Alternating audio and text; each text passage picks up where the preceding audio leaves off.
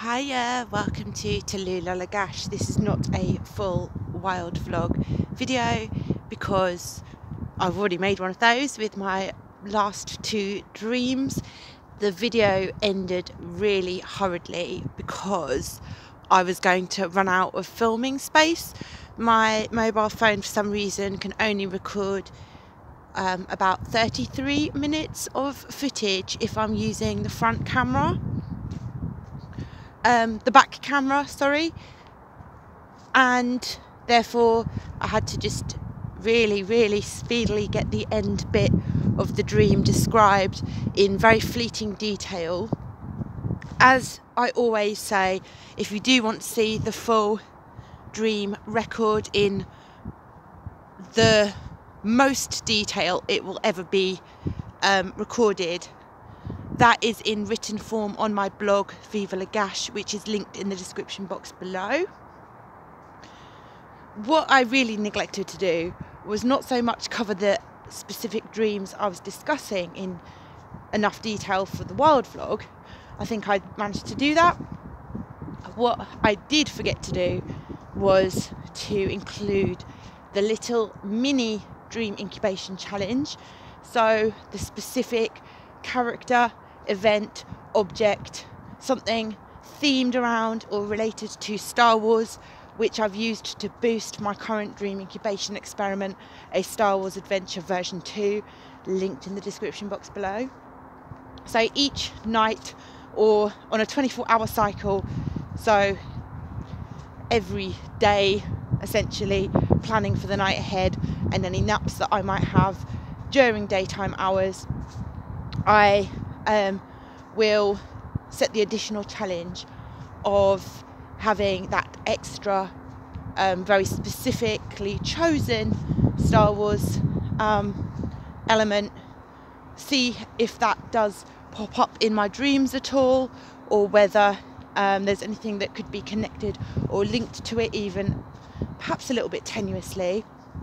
I, for example, did one where my specific Star Wars cue or trigger for the mini dream incubation was kyber crystals, and the night relevant to that particular challenge I had a dream about a jeweller's shop where AJ and I were looking at sort of plum-sized, maybe my fist-sized gemstones in a glass display case, and we needed to obtain a cream-coloured ruby because AJ wanted to enter it or use it somehow in a yogurt competition or yogurt contest.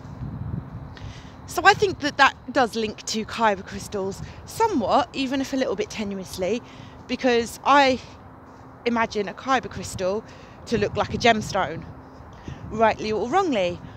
When I get round to updating my blog with that particular dream, I will include an image of a kyber crystal, which I'll find online somewhere. Anyway, the specific cue or trigger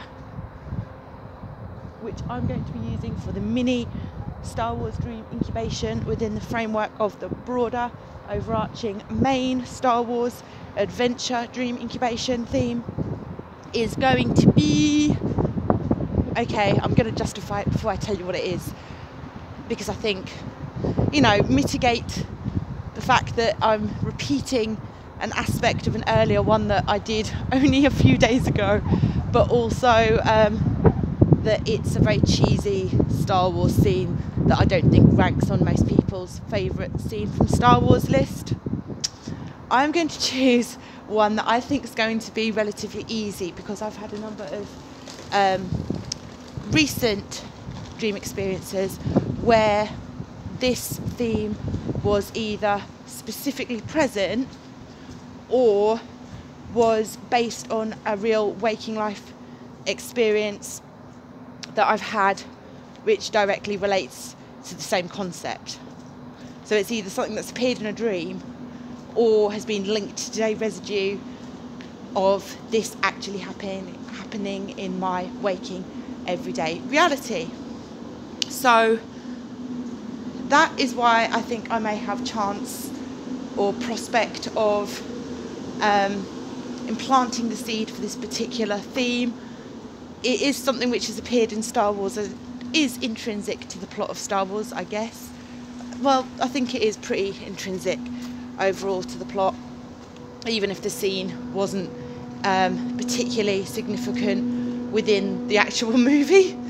I am choosing the wedding, the marriage of Anakin Skywalker and Padme Amidala, which takes place in Episode 2, Attack of the Clones. So it doesn't have to be that specific scene, it's the concept of Anakin's marriage to Padme. And I think I may have an additional hope of having this particular Star Wars related idea pop up in a dream. Another reason for that is the fact that AJ and I have always, since he's watched the Star Wars movies in fairly recent times, but since he's watched those movies, we've always discussed the fact that we want to have a Star Wars themed wedding. He said it as a concession to me because he loves me so much, he just wants to make me happy. But I genuinely think that if it's done not, so that everybody has to cosplay, but it's done more subtly so that basically it has a little bit of class and sophistication to it. I think it would be something that he would immensely enjoy because it would just be very fun, and there's some good costume ideas. I had mentioned that I found a wedding dress which looked very similar to a Star Wars themed kind of outfit. I think it was just a very generic Star Wars aesthetic rather than being a specific character's costume, but I had mentioned to him that I'd found one of those. We discussed about having a blue and a pink lightsaber and a cake that was shaped like the Death Star.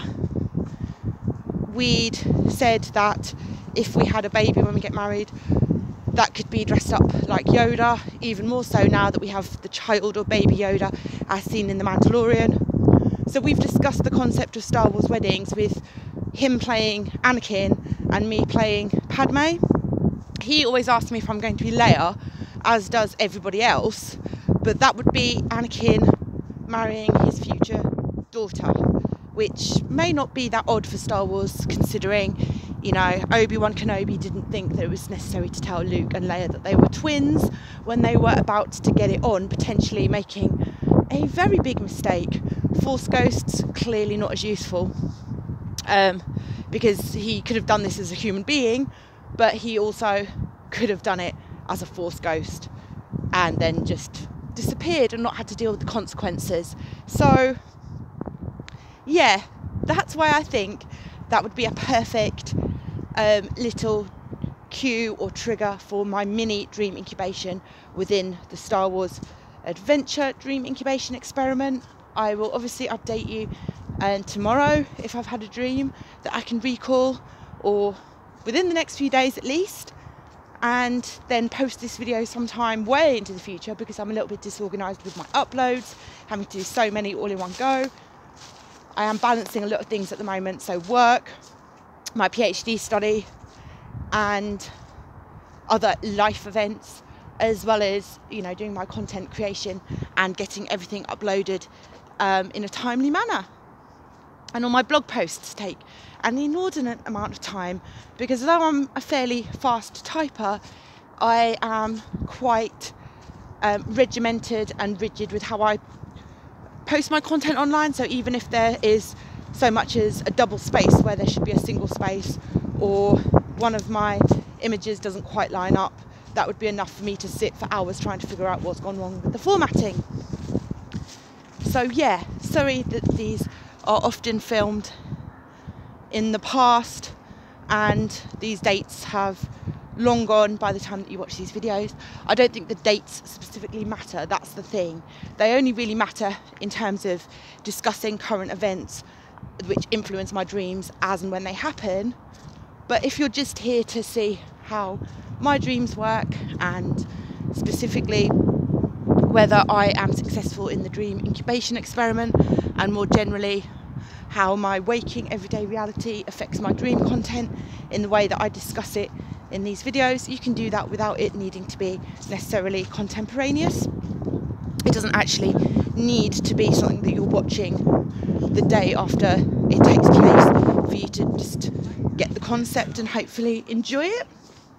Okay, I'm going to end here because I'm about to go into a very, very public area. I'm going to go up to the shop and buy something to eat for dinner. That's the shop there.